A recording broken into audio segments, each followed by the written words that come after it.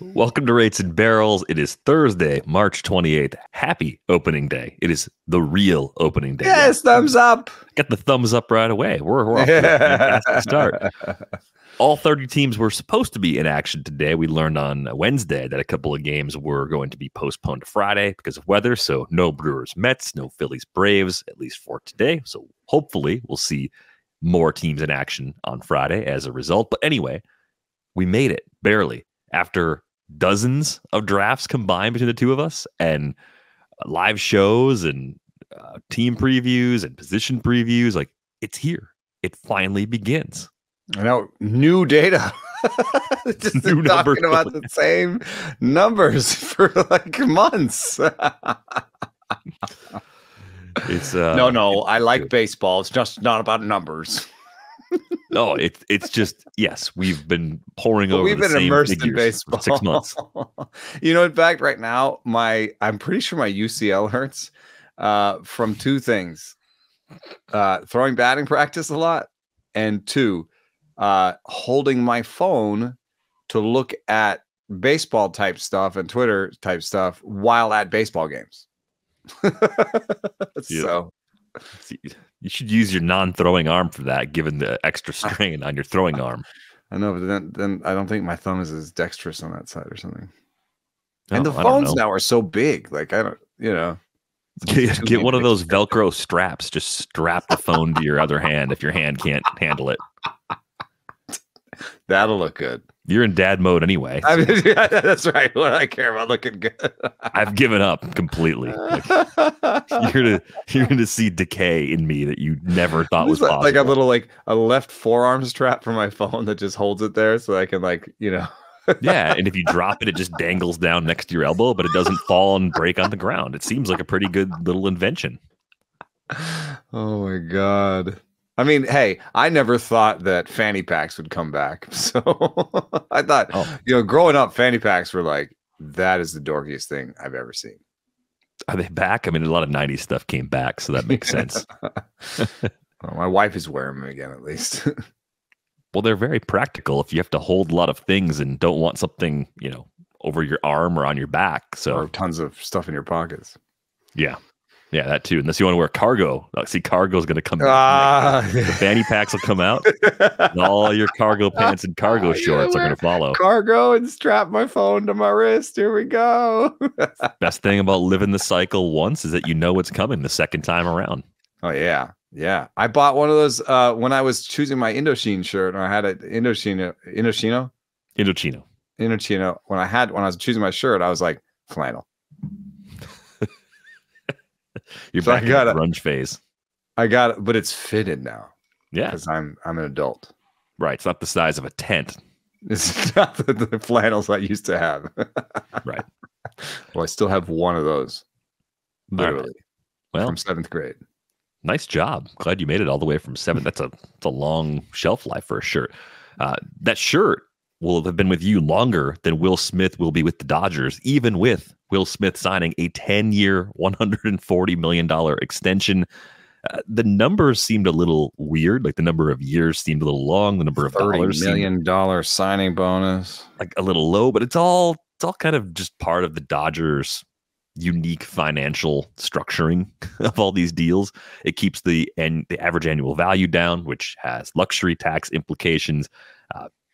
Presumably, it keeps Will Smith in Dodger blue for the rest of his career. They could potentially trade him at some point, I guess. That's always a possibility. But it's interesting because I think we like him as maybe the best hitting catcher in the game right now. There are plenty of other contenders.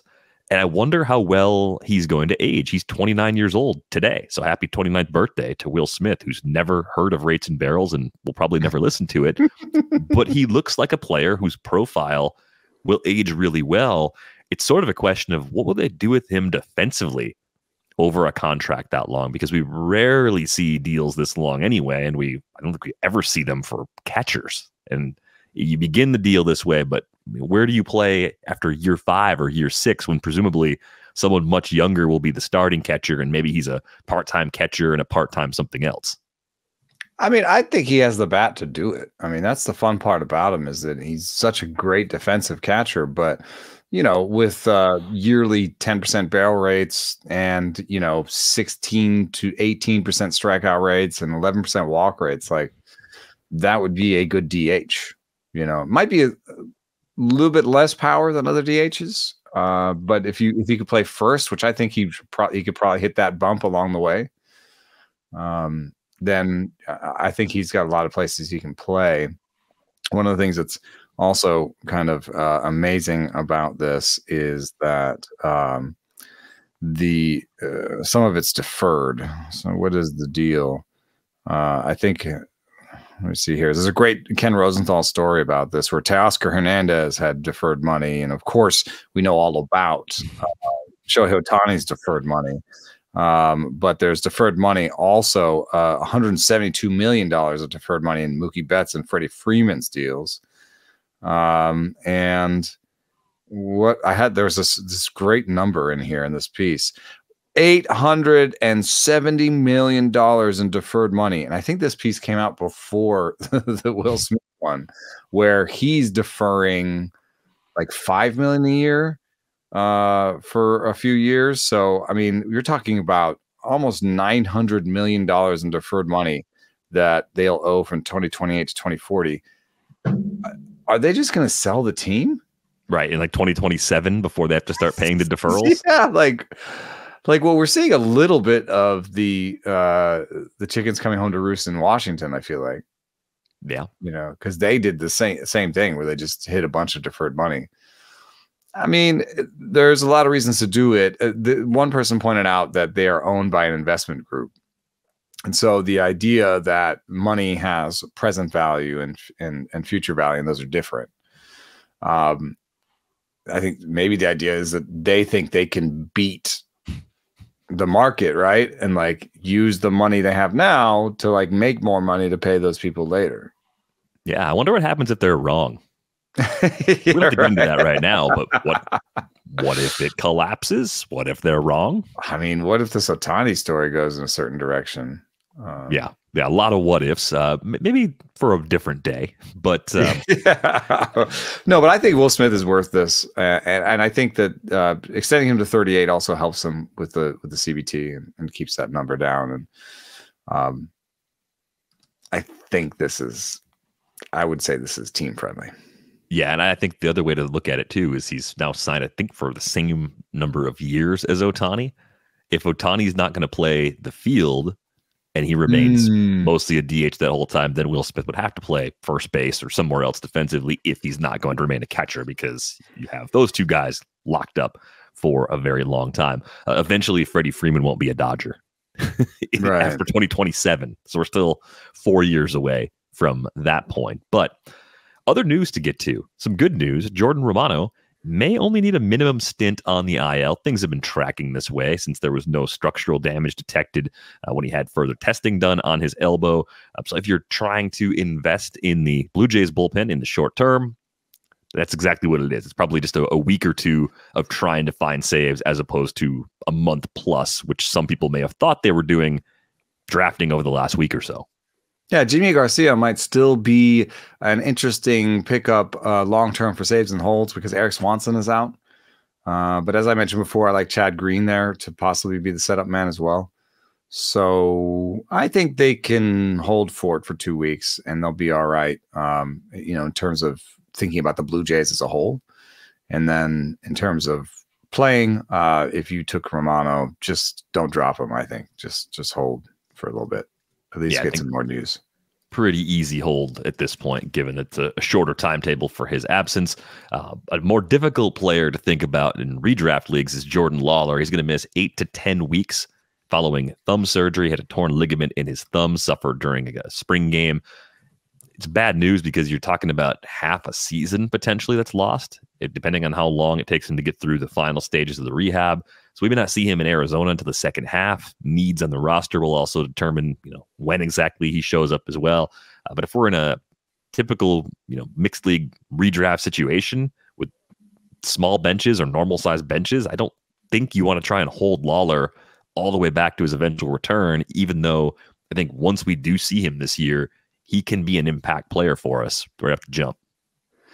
Yeah, one weird thing that happened, though, was that he was sent to the minor league camp before Blaze Alexander.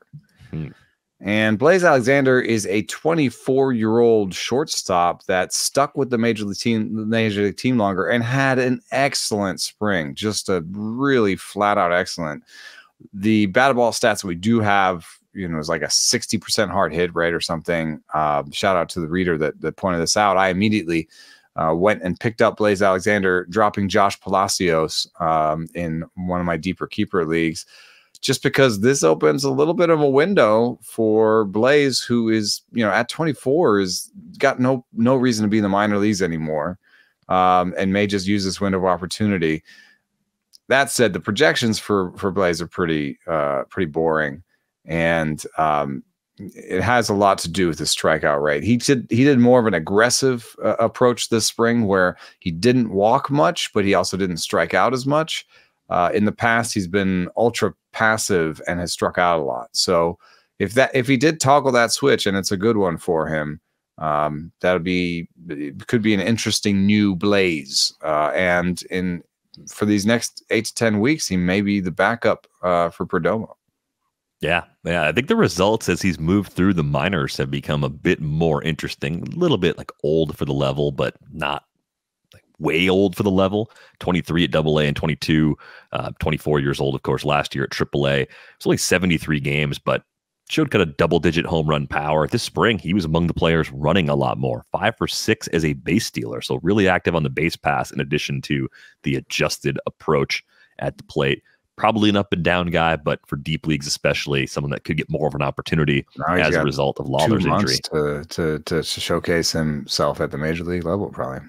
Yep, might garner some interest from other clubs if he's not part of the long-term plan in Arizona. An obligatory update that I saw scroll by, Wander Franco placed on administrative leave through June 1st. So I expect that to be extended at some point between now and then. And I think we've talked about it a few times. Just given the circumstances, I don't think we're going to see Wander Franco play ever again. Like, it's just, it's done. It's over. But that's what they did on opening day, placed them on administrative leave. Other odds and ends. Tell me if any of these things matter for deep leagues or otherwise. John Berti is a Yankee now? It's weird. Is that like cost saving for the Marlins? Because he was to the Marlins kind of what DJ LeMahieu's for the Yankees. And the Yankees were like, well, we lost DJ LeMahieu, so let's just pick up Berti. You know what I think it really was for the Marlins? I think it was wanting to keep some of the younger players around. Brujan and Jonah Xavier. Bride still on the depth chart. Like, they had a few infielders that they decided they wanted. And they traded for Nick Gordon a few weeks back. They wanted to keep Gordon on the roster, yeah. It was probably the roster spot they wanted, yeah. Yeah, I think that's what it came down to. I mean, Berti, AL only leagues, really, really deep mixed leagues as a streamer, I think would be the primary use case. And LeMahieu being out does create an opportunity. You know, Oswaldo Cabrera can play a little bit of third base. Oswald Peraza is hurt right now. So I think that's part of why they wanted to go out and get another infielder that they could throw out there on a semi-regular basis. Yeah. You know, I think it's a little bit, the Yankees offseason is weird. You know, Jordan Montgomery's just sitting there the whole time. And, you know, and they're like, oh, DJ LeMahieu's hurt. John Berti. Okay. I mean, they added Juan Soto and Alex Verdugo and Trent Grisham, which gave them a completely rebuilt outfield. Like that alone, I feel like was a pretty good offseason. Plus, they added Stroman. I gave him a bold prediction of a top 5 offense. Yeah, I could see that. Healthy Rizzo, Torres in his walk year, Verdugo in that park, add Soto, step forward from Volpe, Judge being Judge. They also were 4th in barrel rate last year and like 25th in runs. That's not usual. That does not usually happen. That is pretty surprising. I would say there is irrational pessimism around the Yankees right now. That's a good team that deserves to be viewed in a more optimistic Red light. Sox too. It's pretty amazing. I made a bold prediction about the Red Sox rotation being top 5 in the American League East, and that's not. I mean, not in the American League East, in the American League, and that's American League East. That would not be a very a bold prediction. Although it's a tough league. I mean, Red Sox fans are so down on that rotation that like I got accused of coming up with this on drugs. And like there was a lot of pushback, but I mean, there's just a lot of pitchers I like on that team. Tanner Houck with the cutter, you know, he's dominant against righties. Cutter Crawford now has a 20 IVB on his fastball, which makes him one of 6 pitchers in baseball that has 20 IVB, along with Nick Pivetta. And he has a 12-inch sweeper. So like, I like Cutter. I've always liked Cutter. We've talked about Cutter on this pod before.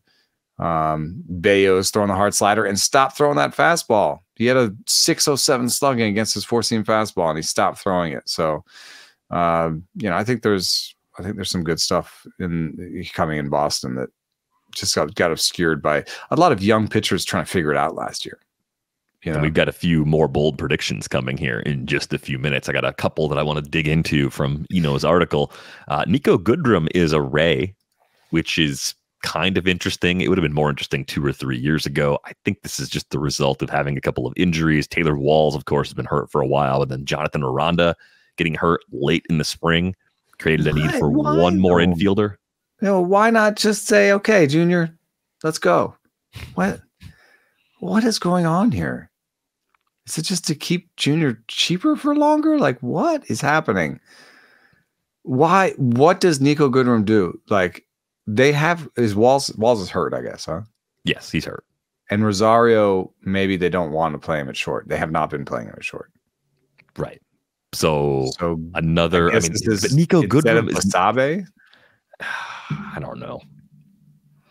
It's just one more name stacked onto a depth chart full of guys that we already sort of like for different reasons. You know, I've talked a lot about Richie Palacios. Curtis Mead is someone that can move around and play a few spots. So I don't see there's a lot of playing time for Goodrum. I'm kind of curious to see who eventually gets pushed off of the roster with his arrival, because it's going to cost someone something. Saw Austin Shenton made the opening day roster, so maybe it's a quick stint for him before he ends up at AAA. There's some weird like games people play with roster deadlines and what happens like a week after. I think there's like a little bit of like inertia where like, oh, we decided who the roster is. We made our decisions. And so like for the next week or two, at least we're set. Right.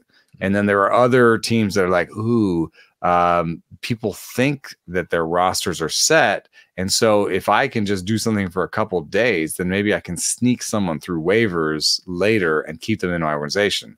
And I'm looking straight at you, Farhan Zaidi, because the Giants kept 3 catchers and none of them are really that good. I mean, okay, Patrick Bailey's probably a really good catcher in real life, you know, not necessarily offensively. But they kept Tom Murphy and Joey Bart. Why? Because if they drop Joey Bart before, if they put him on waivers before the season starts, somebody will just pick him up. Because you know the Rays would have. Didn't they just pull a trade for a catcher? Ben Rortvedt. Who that was in the Berti trade?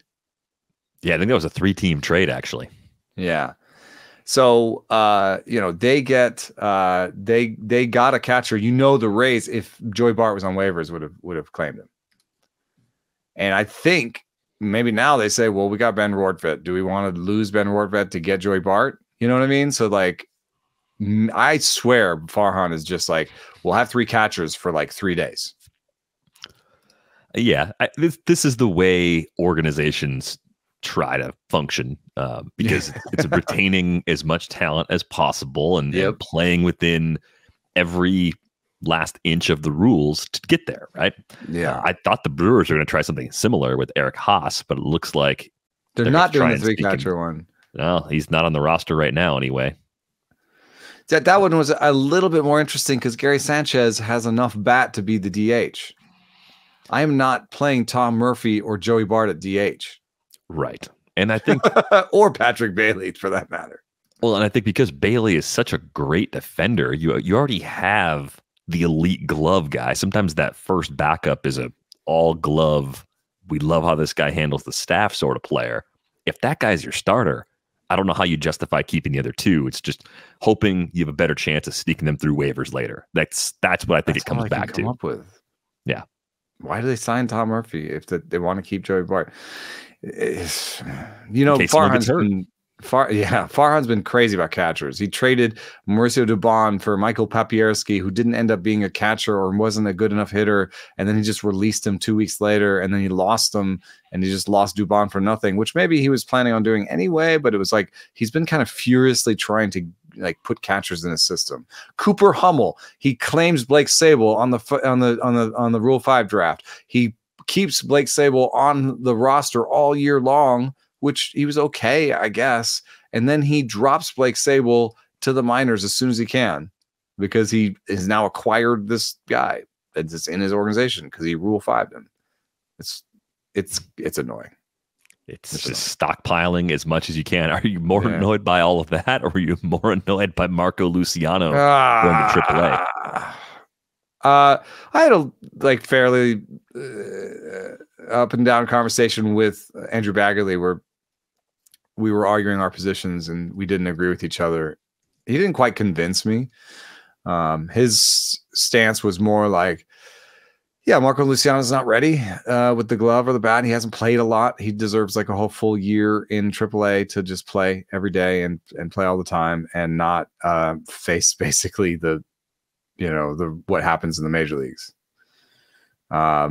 I guess I see that, but I see Marco Luciano's defense differently than other people. I guess I see Marco Luciano as having nice hands. I think he has good hands. I think he throws the ball away sometimes, but I think, it's a little bit like blocking with catchers. The guy misses it once and you're like, oh, that guy is terrible. Gary Sanchez can't catch, and you look at all the numbers and you're like, oh, Gary Sanchez is not that terrible, The same way with Luciano, I feel like he throws a ball away, or that guy can't be shortstop. It's like, well, he threw a ball away. I don't know. He has enough lateral quickness now to be a shortstop for the next 5 to 6 years, I think. And I don't know. I would just stick him in there. I think we know what Nick Ahmed is. He had a good spring, I guess. I don't know. I think the other improvements to the roster, like getting Matt Chapman, getting one more significant bat, was enough of a lift where you didn't have to force it with Luciano. And I think probably to the point that Andrew Baggerly made talking to you is Luciano, because of injuries, has missed a lot of time, but he also struck out well over 30% of the time at AAA and in the big leagues, 35% or higher at both stops, only 32 games. You want to make sure that's ironed out. He was hitting the ball on the ground a ton too, so wasn't getting to the power, was striking out way too much. And you do have some defensive concerns. Maybe you don't have as much as others.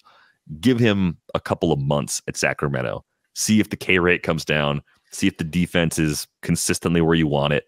And then bring him up end of April, middle of May, whenever it's appropriate based on what's going on with the big league club. You're not going to get much out of Nick Ahmed. As long as Nick Ahmed plays a good defensive shortstop, that's about as much as the Giants can ask him for.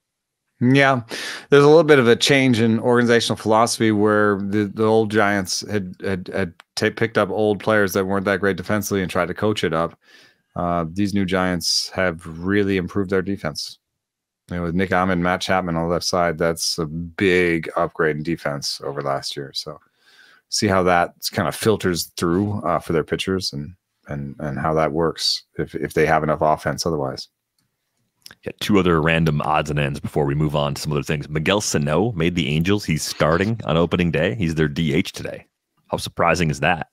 I had the visions of that silly game I've got, which might be a fun off-season thing to play around with. Is if you could take Miguel Sano and mush him together with Nolan Schanuel, you would have maybe like a Frank Thomas. Yeah, but separately, I'm not interested in either of them. So you're not getting, the middle point of all their best skills. You're taking all of their best player attributes and putting them together. Yeah, I was thinking, what about Esteury Ruiz plus Pete Alonso? Sure. I mean, yeah, you can do all sorts of things if you're playing that game. Yeah. I actually ran into a situation where Schanuel looked kind of interesting to me. I'm in an OBP AL only league. It's a keeper league. And the corner was pretty thin in general. And he actually had a decent spring, popped a couple of homers. We saw him get on base at a 402 clip last year, even though he was rushed, which is pretty impressive, right? So, like core skills for that particular league, mono league, sure, let it happen. He also stole a couple of bases. We talked about the Angels being an active team on the base pass. I don't know. There's just a handful of ways in deeper leagues where Nolan Schanuel might be a little more interesting. But the thing I want to watch with him is the quality of contact through the first few weeks of the season. Is there significant 100%. Improvement from all the standing? As you might remember, Sam Blum wrote the story about Nolan Schanuel standing all day long, 3 days a week throughout the offseason. He must have gotten an Apple Watch. The difference between the Zips projection and the Bad X projection is got to be one of the bigger ones out there. The Bad X projects him for 7 homers, and Zips projects him for 18. Yeah, I love that. That's a big difference.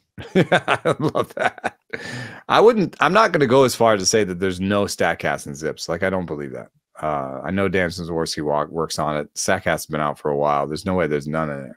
But that just shows that there's a different weighting. Well, and the thing I would point back to, and this may have come up previously, is the scouting grades, right? Present game power, 30 over at Fangraphs. Future game power, 50. Raw power, 45. So it's in there as far as the scouting goes. So, right. We have to buy into some of that. And if you have those other core skills to fall back on, you could do a lot worse in a super deep league. And 60% ground ball rate this spring. It's kind of amazing. He hit 2 homers. Yeah. Well, hey, wait, if you do damage when you lift it, you can find a way to work around that. No, 60% ground ball rate. There's no way to really defend that. Last interesting note. It's Ronel Blanco getting a chance in the back of the rotation for the Astros while Justin Verlander's out. Verlander's absence probably isn't going to last that long. We're looking at a couple more weeks. He's trying to get stretched out to about 80, 85 pitches before he comes back. So just a couple of turns for Blanco. But I think we have to be somewhat intrigued anytime the Astros have anyone breaking into their rotation. They've shown us time and time again they can get a lot of mileage out of guys that maybe didn't have a lot of appeal as prospects. And Blanco's a little older than most of the guys that debut for them. He's 30. But I'm curious, is there anything in that pitch mix that intrigues you? There were some pretty good results from Blanco at AAA, given that he's been kind of an up and down guy for a couple of seasons now for this Astros team. What's funny is you look at these walk rates and they're not good, but they are not like Edward Cabrerian. They're sort of 10 to 11, a little bit of 13 there, and some 12s, but that's Edward Cabrera. We're talking about like 14, 15 and 16% walk rates. Right. And yet they may have similar command. We've got 30 command put on him by Fangraphs, and then Location Plus last year said that he located his 4-seam fastball with a 92 Location Plus. That is 30 command. And so I'm kind of amazed. They must be using a single target with the catcher and finding, I don't know, miss patterns that work, or really working on game day ideas where like his slider Location Plus is 99. So maybe, just enough sliders when he needs a strike, whatever it is. 33% strikeout rate, 7% walk rate this spring. You have my attention, Ronel Blanco. I just like to be playing deep enough leagues where anybody needs to be considered in those leagues, and there's always that possibility there's a little bit more in there. And I think Blanco is worth monitoring here in these first few turns. Let's get to some bold predictions. You wrote them up for The Athletic, theathletic.com/rates and barrels. If you don't have a subscription already, we got to start with a team one first. You have the Pirates finding their way into the postseason. Defend yourself, sir. I went with a bullet point list, but there's a lot of stuff that I like about this team. It's just, we've talked about Hayes lifting the ball finally. We've talked about O'Neill Cruz. O'Neill Cruz has like 4 of the top 15 tracked batted ball exit velocities this spring. So he is just really murdering the ball. I know he's got some strikeout rate and platoon issues. Some say he's not a great defender, but with Hayes next to him, I feel like that's a little bit mitigated. I didn't even put this on the list, but Jared Triolo is a big line drive guy. I think he's got like a 30% line drive rate in the minors, in AAA, and in the big leagues. And that's like, if he, it's really hard to kind of keep your balls in the line drive rates, but it lines up with his good hit tool grades. Jack Suwinski struck out 20% of the time this spring. That's like the only thing he doesn't do well. Jared Jones was a top 10 string stuff plus guy, and he made the roster. I even like, but don't love. I'm not going to say this is like a big bullet point, but I like the idea of spending in the sort of $6 to $8 million range, on the free agent market to get guys like Martin Perez and Marco Gonzalez and, just even Eric Lauer, because they won't block your guys if they come up. If Quinn Priester is just exploding onto the scene, you're going to bring him up. Jared Jones, they didn't block Jared Jones, right? Jared Jones made the roster. So just getting to a replacement level in some of those places, I think is a big deal. So I see a team that's better, in a lot of ways. And what they are in is also in this interesting spot that they're taking guys who used to be like, if you're a bad team, you try these guys as starters for as long as you can. So Luis Ortiz and Roansy Contreras, those are guys that if you're a bad team, you're just like, they're our starters. They're going to be bad. We're going to be bad. It's fine. When you see a team that's in this sort of area, take those guys and put them in the bullpen, that means a couple of things. It means they've got something else better coming, Paul Skeens, Jared Jones. But it also means, hey, we're trying to compete now. And Ronzi, you can't keep your fastball shape or velocity all season. So I can't put you in. You're in the bullpen. And maybe he will be a great reliever because maybe he can keep that velo up as a reliever. And Luis Ortiz, you can't command it enough. And you have excellent stuff. Maybe it'll work better in the bullpen. So there's just, they're doing the things, they have the things, and they're doing the things that like teams that are maturing do. And I just wanted to point out, last year, the Diamondbacks and the Rangers too, or at least the Diamondbacks were projected for the same amount of wins as the Pirates are projected for right now. Yeah, the Orioles were the other team. Orioles, that's it. 78 wins was their projection, and Pirates sitting there at 77. I think the interesting thing when you look at the NL Central is that the win total projection for the Cardinals, who Fangraphs has at 83.4, and the Pirates at 77.5, it's less than 6 wins, top to bottom. And most of their divisions, bigger than that. Right. And most of their divisions, there's a gap of 6 wins between first and second, because the Braves, the Phillies are a really good team, projected for, it's like 13 fewer wins than the Braves. The Diamondbacks, a good team, projected for almost 10 fewer wins than the Dodgers. Like, that's pretty surprising, right? So that's how tight the NL Central is in particular. Even the AL Central is not clustered quite like that. It's, 6 wins between the Twins and the Tigers. So you have the Twins, Guardians, and Tigers, more of a 3-team race. Maybe the Royals can get in there. They're about 9 games behind the Twins in the projection. And then the White Sox are in bad team land where they're just, it's just not happening. Like, we're grouping all the teams in the league and their probabilities of making the playoffs. The White Sox, the A's, the Nationals, and the Rockies would be the 4 teams clearly in the bottom tier, right? And I'm taking the Pirates out of that. Right. Pirates aren't part of that. In with the they're in the long shot tier. Like they're Reds, like a Royals, long shot Tigers. Right? Yeah, that's fair. I think it's also going to hinge on what they do with the cluster of prospects they have that are likely all going to be at Double-A to start the year. Bubba Chandler, who had a late season promotion to Altoona last year, Anthony Solometo, and Thomas Harrington, who actually has a rotator cuff strain, so he's going to be shut down for a few weeks. But some combination of those guys could make an impact later in the year as well, aside from Skeens and Jones and the names that we know are closer to contributing. So they do have a lot of interesting depth within that group of prospects that could round up a little bit on that pitching. And I do think the position player core is slightly overlooked. Brian Reynolds is one of the most underrated players in the league right now. And oatmeal with honey. Oatmeal with honey, right? Just inside that top 100. So he couldn't be captain of the oatmeal team, and it's not this year. But you're right. You have a potential star in Cruz, the growth of Hayes. Like you can tell yourself a story. I think that's actually a fun, bold prediction that is bold enough, but is like kind of realistic when you start to break it down like that. So that's why I wanted to really dig into that one. One of these teams, if I could make a less bold prediction, it would be that one of the Reds, Pirates, Tigers, and Royals like makes the postseason. Yeah, that's way less bold, but it's basically I just picked the Pirates. I did a thing about the Royals too, where it's just like these are the types of teams where things gel a little bit faster than you think. I don't like to go negative on opening day, but who takes last in the NL Central if you have the Pirates getting a wild card?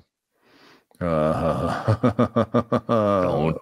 even don't even do this to Barrel Man. I'm not gonna say it. Don't do it to Barrel Man. He deserves better. I won't say it out loud, but I'm thinking it. I'm so disappointed in you right now. Fine, let's talk about something we both like. Let's talk about Sean Murphy. Yeah, the bold prediction that Sean Murphy will be the best catcher in baseball. I love this call.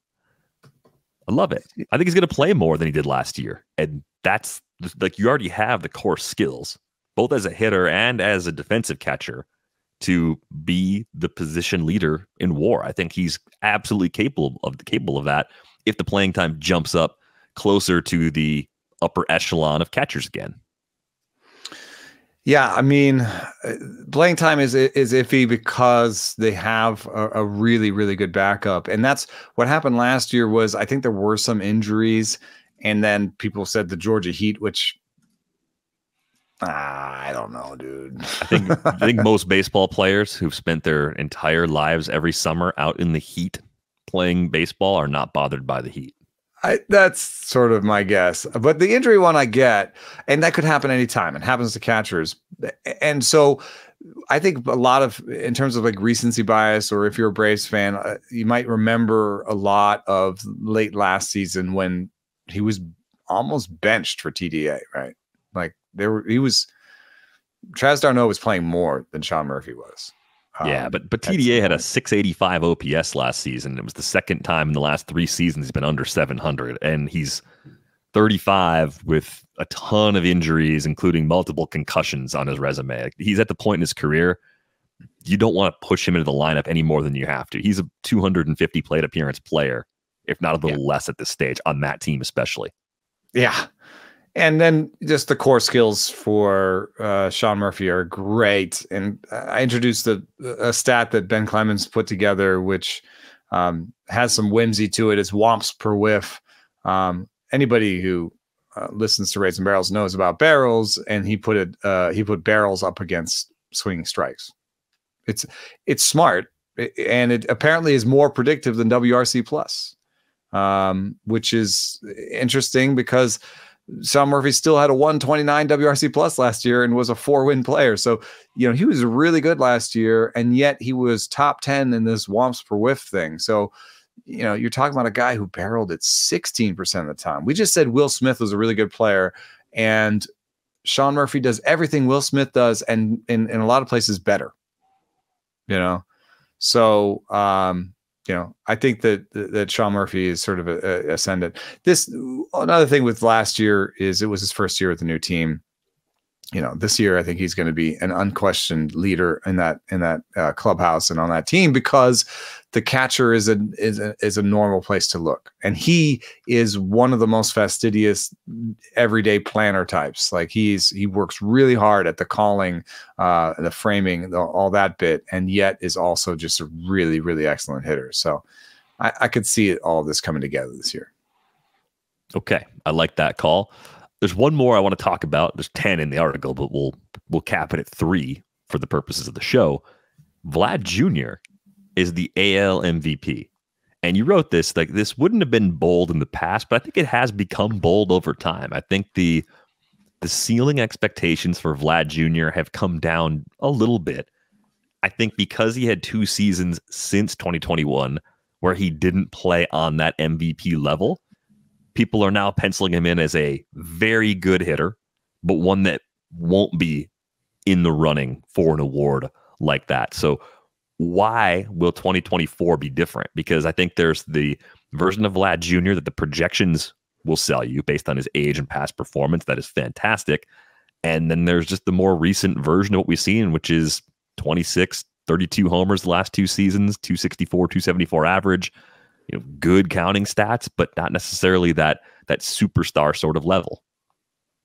Yeah, the projection thing was interesting. So I reached out to Derek Carty and said, can you tell me what you projected him, how many homers you projected him for the last few years? And I was like, I'm not like, Derek, I love you. I love the bat. I'm not making fun of the bat. Like, this is an interesting one because he keeps getting projected for more homers than he hits, right? So in 2022, it projected him for 42 homers and he hit 32. And then it comes off of that and it projects him for 35 homers the next year and he hits 26. So like his projections are like, no, he's gonna do this. He's gonna do this. and then what Vlad does is like, no, I'm not gonna do it. But so I think it is fair to I think that's what the market is doing. I mean, like to be honest, like if you look at NFC or ADP, if you look at where he's being drafted and stuff, like he usually is a value where he's drafted according to projections. But I think the market is saying, yeah, you fooled me twice. So, I'm not going to do this again. The one thing that under the hood that has actually changed is his launch angle. He has just slowly pushed his launch angle up over time. And the best period for launching the ball in his career has been this spring plus the last 2 or 3 months of last season. And that's a big part of it. I mean, we've been staring at Vlad Guerrero saying, yeah, you can hit the ball 118. Got it. Can you hit the ball in the air? And I see this happening a little bit from the home run derby. Remember Soto hits the ball on the ground a lot. Soto hits like 70% of his pulled balls on the ground. And so he went to the home run derby, and this is I'm wandering into narrative. I've wandered past the data. I'm into narrative. But Soto went to the home run derby and started lifting it and had one of his better power half seasons after the home run derby that year. I could see something a little bit because I was watching Vlad in the home run derby and be like, you're telling me this guy can't launch the ball? I think he has the record for either number of homers in an entire derby or a number of homers in a round. Either way, yeah. When you watch it, you know that there is and I realize it's like more like BP, of course, being in the home run derby, right. But there is a ability to repeatedly launch the ball in the way you want him to. So how well does that translate to how he's pitched in games and how much of it is adjusting and not necessarily hitting pitches he can hit? That's been my open-ended question with Vlad for the last 2 seasons is he getting to pitches that, yes, he can hit and hit the opposite way for a single instead of possibly working the count a little bit more and getting into a situation where he's going to get something he's going to lift and drive? Yeah. Is that the actual core problem, or is it attack angle and swing or a combination of both? Like you could tweak even one of those things and get a better result. And you'll get both answers. You'll get both answers from different people. Like if you talk to a hitting coach, they will talk about an attack angle probably for him.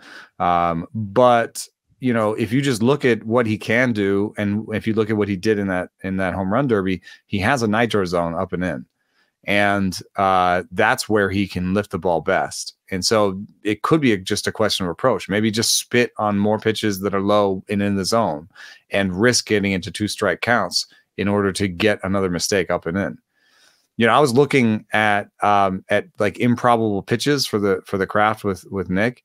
And I saw Devin Williams has thrown 3 high and tight super changeups, whatever that thing is, screwballs to righties. He threw 3 high and tight airbenders to righties last year. All of them were set up low and away. So if you're Vladdy facing, you're basically waiting for mistakes that are up. And I think he has such a good hit tool that he says, well, they're really trying to throw me down. They're really trying to throw me low and away and down because they know my nitro zone is up. Well, maybe risk a couple called strikes to get another chance at a ball that's up more than the pitcher wants. Maybe that's easier to change than it is to change his entire attack angle. Attack angle to me is a little bit like trying to change a pitcher's slot. It's going to take hard work, and you swung that way for a while, and you've had success. You nearly won an MVP that way, So, if it ain't broke, don't fix it. So maybe you could just kind of shave away at the approach and just be like, hey, just wait a little bit more for that pitch up. Yeah, and we're still talking about a guy who's 25. He turned 25 12 days ago. So there could be 3 or 4 seasons that look a lot more like that first peak season in 2021. That's entirely possible for Vlad Jr. So that's a fun pick as well. And I think, as you wrote, the focus is on the Aaron Judge, Juan Soto, like the guys that have a little more year-to-year consistency. That's where most people's eyes are fixed when we're looking for possible MVP winners. He's not a top 5 odds guy. And in fact, I looked at places where he wasn't a top 10 odds guy for American League MVP. Yeah. So you want my last year pick for AL MVP was Corey Seager, second place. He's you were right by 5. process. Yeah. And if you read these, the process is often just because I want them to be educational in some way and informative and entertaining. The process is to try to highlight different stats, and I just basically troll through different leaderboards and find interesting names and then make a bold prediction. Like Christopher Morel is top 15 Seager. That's surprising. And he's also, 5th best in max exit velocity among, 25 and unders. Well, that's a pretty good combo. Let me just make him an all-star. Boom, bold prediction. All he has to do is hit enough to stay in the lineup despite his defense, or get better defensively somewhere. And there's a couple ways, right? Either he gets a little bit better defensively, or he hits so much that they're just like, yeah, it doesn't matter. We'll just let it happen. Yeah. But yeah, check out Eno's bold predictions piece up now at The Athletic.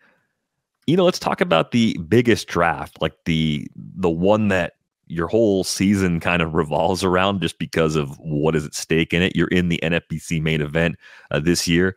I am not playing in it. I'm not playing in the equivalent auction this year either. Simple reason, money is tight.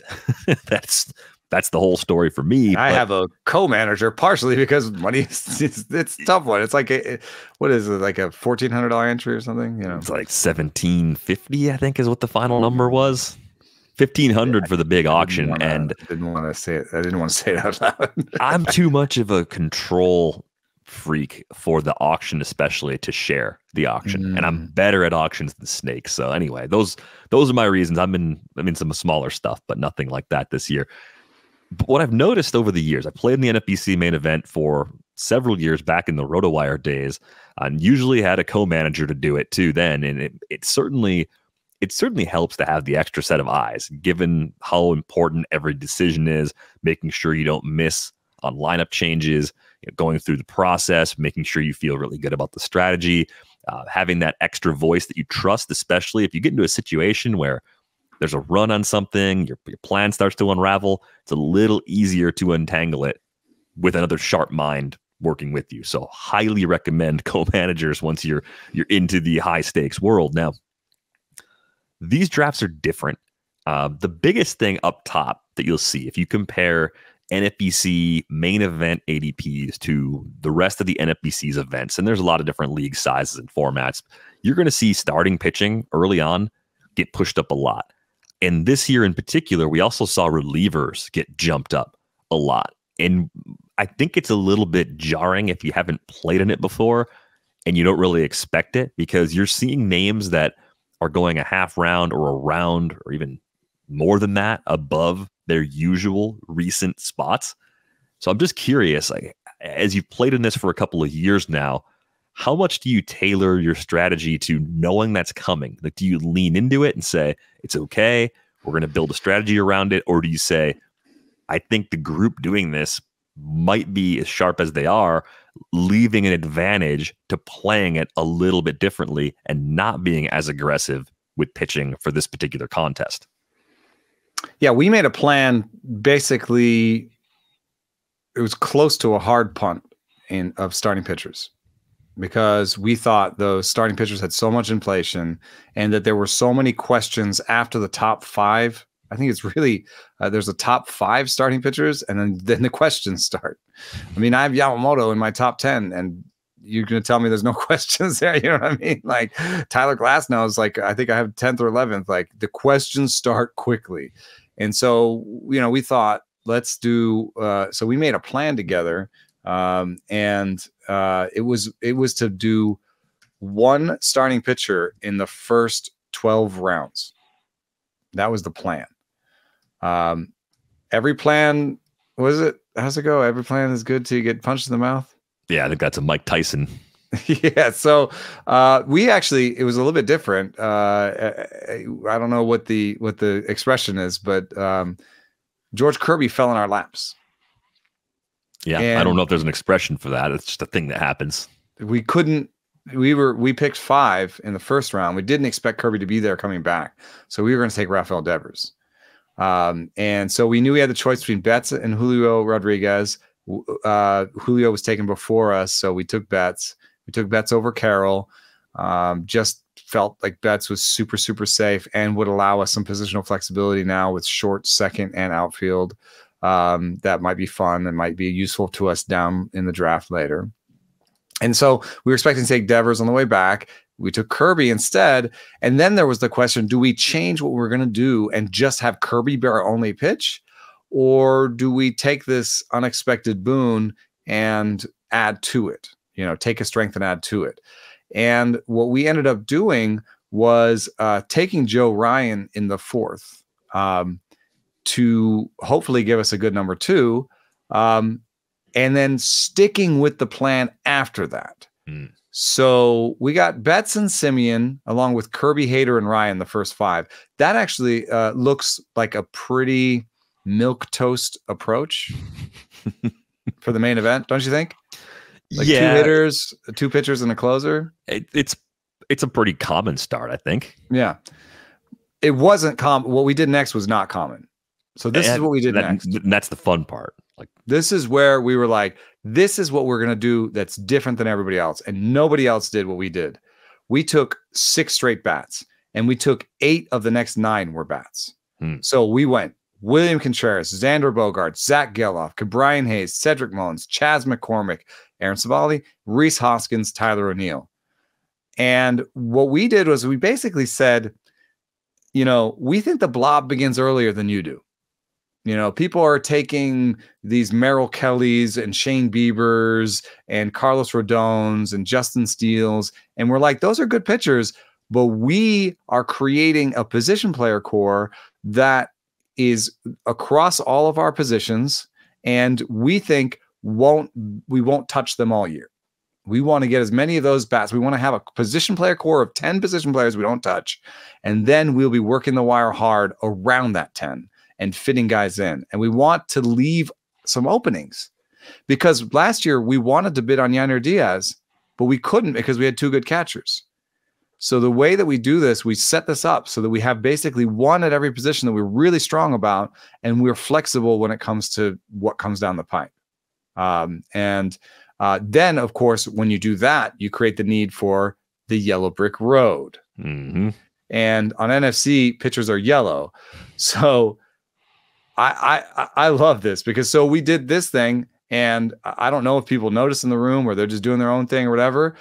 Guess what our next picks were? Kenta Maeda, Louis Varland, Seth Lugo, Trevor Rogers, Shane Baz, Ty France, Tanner Houck, Reynaldo Lopez, Daniel Hudson, Trevor McGill, Edward Cabrera, and Brock Stewart. We just went yellow. And what we're trying to do there is we're trying to stay out of streamers. We think all of these players are players you want to have on your roster as options. You might put them on your bench, or you might put them in your lineup, but you're not going to drop them totally. Daniel Hudson's, we just bought him for the 1 win. We just bought him for 1 win. He's going to be our dropper. That's all we did was Daniel Hudson, give us a win. Thank you. Bye. Because we could do that in retrospect. Daniel Hudson got a win in Seoul. And in NFC, you get credit for that, which is kind of crazy. But we bought that win. We're 10th overall, by the way. Hey. because we had Betts and Bogarts and Daniel Hudson. So we're gonna win it, baby. But the idea was that all these pitchers are also all good options for week one. So for week one, we have 7 starters, and we have Brock Stewart and Josh Hader, or Trevor McGill and Josh Hader. And we knew we had 7 good starts for week one. Week 2, we'll see. Well, Joe Ryan is particularly interesting because he fits into that cluster of the pitchers just go earlier in this particular event, right? You're talking about a guy that carried an ADP that was mostly around pick 90 for the first 5 months of draft season, had a little bit of a bump in the second half of March into the 80 range, and then went at pick 65 in the mains. Like just a And that's exactly where we got him. 65. Yeah. We saw it with closers. So I mentioned Evan Phillips was probably the biggest riser among closers, along with Andres Munoz. I think that was accelerated further by the injuries to Devin Williams, Joan Duran, Jordan Romano. All of that created this extra push that there was going to be a lift anyway, but instead of being 20 picks, it was a lot more than that, even compared to what we saw a month or so ago for those guys. Yeah, one thing that I'm proud of is even if we had like a sort of milquetoast could have been anybody's board top, we did something that nobody else did, and that allowed us, when we were doing the Yellow Brick Road, we were like, oh yeah, Louis Varland, yeah, so yeah, Trevor Rogers, and we did a little of that that yo-yo that I've been talking about, where it's you pair Louis Varland with Kenta Maeda, you pair Seth Lugo with Shane Baz. So we were kind of like pair floor with ceiling, floor, ceiling, floor, ceiling, floor, ceiling. And it was really fun in that moment. Aaron Savali was the one where I was like pounding the table a little bit. We cannot let Aaron Savali go past us, it was like him and Ryan Pepio were right there. And then, so Savali, Hoskins, O'Neill was a big influence from my side, where I was like, I want those 30 homers from Hoskins. I want to take a shot at a healthy O'Neill. He's not that healthy now. And my co-manager was like, he's not healthy now. And I'm like, he's still in the lineup at DH, baby. That's different. He's not on the IL. So anyway, with the when your sheet in terms of the ADP risers, you'll see a real obvious collection of guys that are just the closers all go up around because the closers are hurt. But there's some other interesting ones, like, O'Neill Cruz jumped a whole round, when the main started coming up. And I think that's just, I think there's a little bit of the like, well, I'm not going to take Ellie. That's a bad deal. I'll take O'Neill later, and then, Blake Snell went up a whole round. Just lack of uncertainty. Also the difference between Blake Snell signing in New York versus signing in San Francisco, I think, is probably worth about a round. Yeah. Wyatt Langford went up almost 3 rounds because he made the team. So Dylan Cease went up. Do you think that Dylan Cease going from the White Sox to the Padres should have gone up a round and a half? Yeah, I think so. I mean, it's a good More park wins. and a better team. Yeah, higher win probability, and I just think a safer floor on the ratios. Even though we know with the walks, WHIP could be a little bit of a problem for Dylan Cease, but I agree with that kind of bump on him. And the guys that were dropping, right? You pitching coming up, which hitters come down? Old and boring, typically. Paul Goldschmidt was down like 20 picks in the mains compared to where he was going. I thought that was a pretty good opportunity for anybody that was looking at him. But then Kyle Schwarber was another big faller that I just can't get on board with, man. I just haven't been building teams with Schwarber in them. I think it's just hard. He's an O for draft season player for me. I think I've built 12 teams this year, and he's not on any of them. It's one of those things where a projection system is just going to look at the value of the player, and they're not going to look at how difficult they are to build around. Kyle Schwarber is a great punt batting average guy. I mean, you could almost decide to do the punt batting average because that opens up Kyle Schwarber for you. And it opens up a bunch of players, honestly. But I don't know. Like, as much as the one reason I'm proud of this main event for us is that we tried something that is basically punting. And I think that the nice thing about punting is it's so hard to be good at everything, that punting allows you to gain advantages in other places. It's just so hard to do when you're in the room. Like, you've been wired to try and build a nice, well-rounded team. And then you're like, nope, I'm just going to build a team that has a 225 batting average. You're like, how am I going to win with this? Well, yeah, the overall component, any contest with an overall prize, like completely committing to a punt is basically saying could I win probably the $200,000? Like, if I had a 220 batting average, I mean, but you have to crush everything else, and I think that puts a lot of pressure on everything else going right. That a lot of people are unwilling to take that risk. I think it's more of which category am I going to be 50 or 60th percentile in, and then which ones are going to be my more dominant ones, and that's where steals or saves becomes the one that you might be a little lighter in and say, well, I know I'm lighter in that category coming out of the draft. I'll take my shots in early season fab. If I don't find the category by a certain point in the season, then I'll just be content and not continue pushing resources at it, right? There's a few ways you can soft punt or just plan to be weaker in a category without giving it away. Yeah, that's the wording that I was looking for. I was going to say soft punt. And I think the nice thing about soft punt is we had this during COVID, we had this competition. What was it called? The greatest team of all time or whatever. Project GOAT. Project GOAT. That's right. And the person that won it and the people that were nearest to the top, I forget who the pitcher was. It was some reliever that got like 12 or 15 wins along with like 25 saves. And it was not the most, it was like kind of an innocuous season. I mean, it wasn't one that you're like, oh, that's one for the ages, but all the winners had him. And the reason was that was their only closer. And in an overall, and so this is important for our current contest that we have, it's on the Discord, but you know, it's shut down now, but like a lot of you guys joined it. I did a soft punt in a similar way for that one because we have, what do we have, like 1,200 people playing it? Yeah, a lot of entries. If you're up against 1,200 people, a full punt means you get a 0 in that category. But a soft punt could mean 300. It could mean all those points of all the people that did the hard punt. So my soft punt strategy, and that one was James MacArthur. I had one reliever. I spent $1 on relief. And I just want, if James MacArthur can get me 5 saves, heck, if he can get me 2, I'm going to jump above. Yeah.